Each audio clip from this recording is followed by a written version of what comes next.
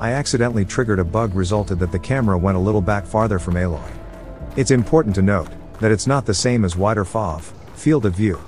Wider FOV, like optionally in Horizon Zero Dawn's PC version, is useful for fights, but it's ugly, because it's unnatural.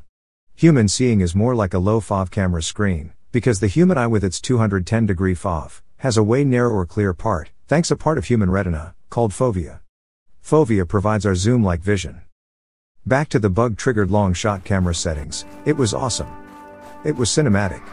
I wondered how cool it could be, if there was an option in the game's settings panels, to enable this feature, or even better, to make it dynamic, adaptive.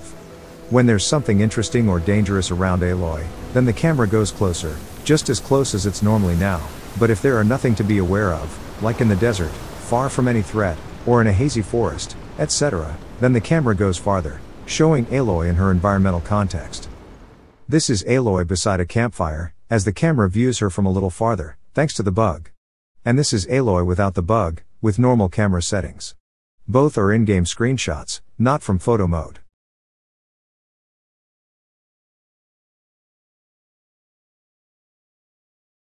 And remember these shots from the announcement trailer. The talents at Guerrilla Games already know what's really cool, visually. There's the long shot. And the long shot, again. That's all about this concept.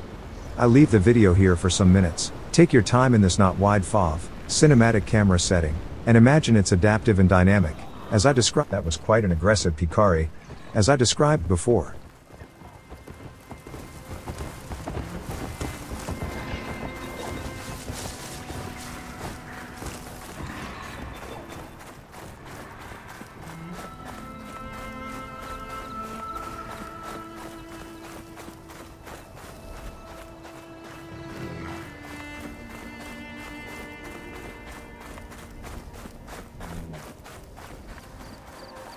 Aloy, it's Kotallo.